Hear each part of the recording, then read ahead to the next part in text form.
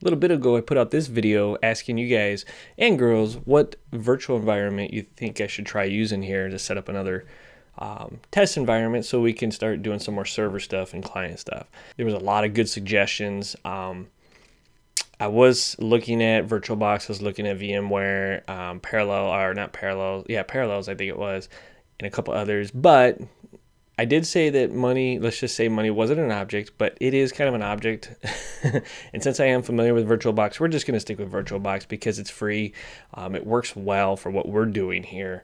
And that way you guys can follow along as well and not have to worry about spending any money. Maybe later, if funds are available, I will look at doing a different environment. But for now, let's stick with VirtualBox.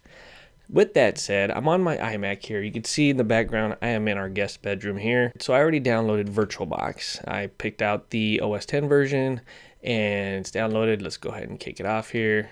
Of course, you don't need to watch the installation, but whatever. I'm going to go ahead and do it anyways. It shouldn't take too long. It's been a while since I used VirtualBox, so bear with me if I'm a little rusty here. All right, double click on this icon. Sounds good. Yeah, it's going to run. I'm fine with that. Installation type, we're just going to install it default. Put in my password. Alright, close. And it should be installed.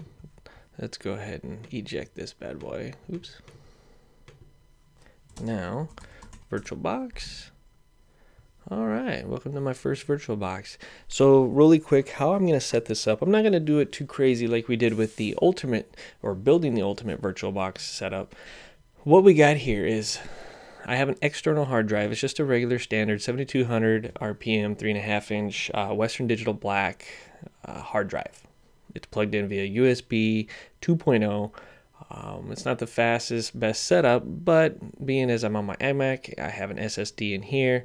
I don't have a whole lot of space. I have enough space. I could do it there, but I just don't want to. So on this external drive, I have two folders. I have an ISO folder where I'm going to store the ISOs that I download for Windows 10, Windows 20, Server 2012, yada, yada, yada. And then I have a VM folder. This folder is going to be where I actually store and set up my virtual machines, just because I want to keep it separate from my standard SSD here. So with that said, I'll just leave that open. I'll come back over here. Welcome to VirtualBox. Let's hit new.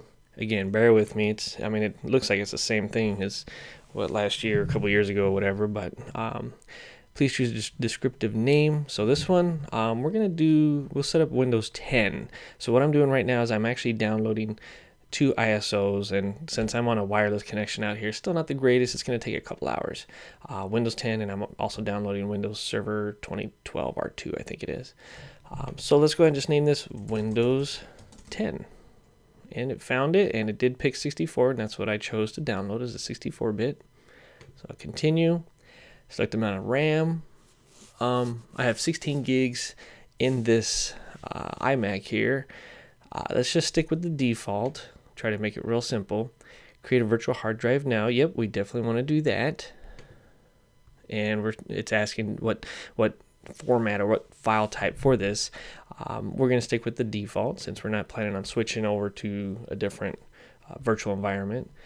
Yep, let's do dynamically allocated. Please type the name and where you want it to be saved. This is where we want to come in and say, all right, well, let's choose this external drive, which is VM drive, VM. And I don't know, I forgot how it structures it. So what I'd like to do, oh, in fact, you know what we could do? Let's cancel this. Let's cancel that real quick. Sorry, but let's just do it. And in here, do we have preferences? Yep, let's go to preferences. We want to set up the default machine folder, which you can see right here. It's on our local drive. So let's go ahead and change this to VM. Oops. All right. And then I think we'll just leave everything else alone for now. This will just make it easier for all the virtual machines that we set up. And then we'll just do this again. Windows 10. Pick the right one. Default. Yep. Continue. Dynamically allocated. Yep. Oop, did I hit? Okay, there we go. Windows 10. Let's see. Let's just make sure it's going to the right one. Yep. Check it out. It created a Windows 10 folder, and that's where it's going to save it. And then any other virtual machines should be right in there.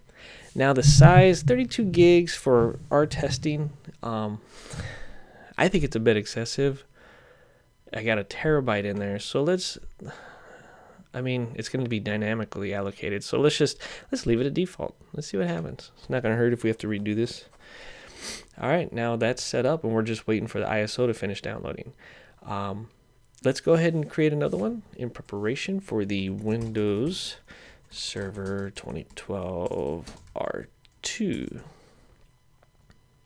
Windows Vista. Isn't there like a Windows 10? Windows 8? All right. I guess we could use Windows 2008 64-bit. What else was in there? Oh, right there. Windows 2012. I guess we should just delete that. I probably would have picked it anyways. All right. Continue. Leave this default. Leave that.